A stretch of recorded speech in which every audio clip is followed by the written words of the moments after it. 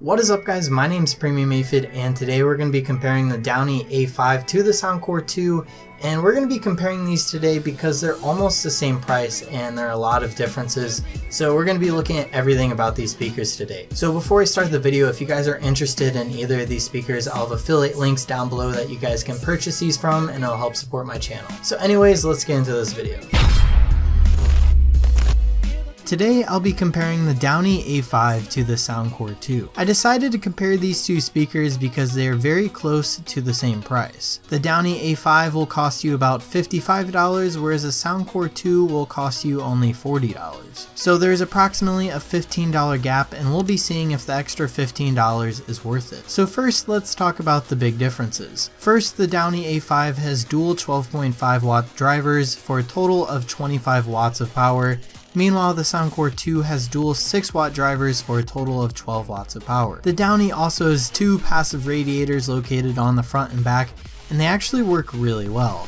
The Anker Soundcore only has one passive radiator on the front, and to be honest, I can barely tell it's there while playing music. The overall sound quality is good on both, but the Douni A5 does have some distortion at max volume. But luckily for us, the max volume of the A5 is very, very loud. So just listening to music at the normal volumes actually sounds really good with good bass. And I would also say that it's comparable to the JBL Flip 3. So back to the Soundcore 2, the sound quality is really clear, but it lacks bass. I will have a sound test at the end of this video if you're interested in that as well. So now let's look at the battery capacity of these things. The Douni A5 has a 6,600 mAh battery, and that also acts as a portable charger. It has one USB on the back for charging things like your phone or tablet. The Soundcore 2 has a 5,200 mAh battery, which is pretty impressive considering that it is so much smaller than the Douni A5. The A5 has a battery lifespan of about 12 hours without charging other devices off of it, and the Soundcore 2 actually has a 24-hour battery lifespan.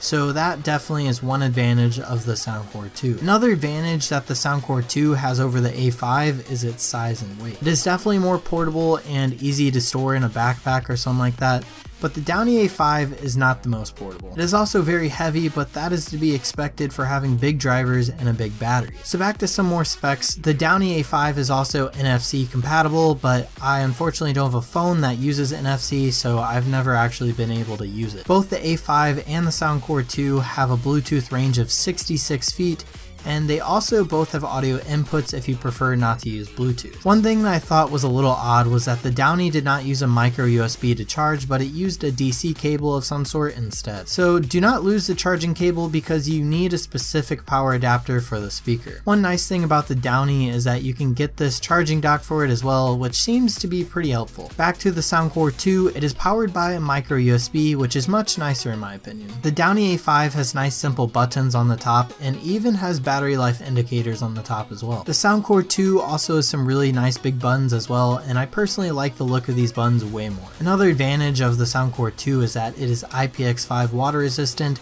so it can be splashed or even rinsed off and it'll be just fine. But the Douni is not water resistant at all. So overall, I love both these speakers, but I would prefer the Douni A5 just because it is great bass. Soundcore 2 is a great speaker, but it definitely lacks on the low end. I would say that the Soundcore 2 looks better and is more practical and convenient, but when it comes to sound, it cannot compare to the A5. I'd recommend both of these speakers to anyone, but if you really like bass, go with the Douni A5. If you like portability more and don't care for bass, go for the Soundcore 2 and save $15. Standing on the edge of a cliff, realize there must be more to life than this. Reaching for the stars, traveling so far, like a dragonfly. Just grab my hand from heaven sent. With me tonight. I'm on the way. Yeah.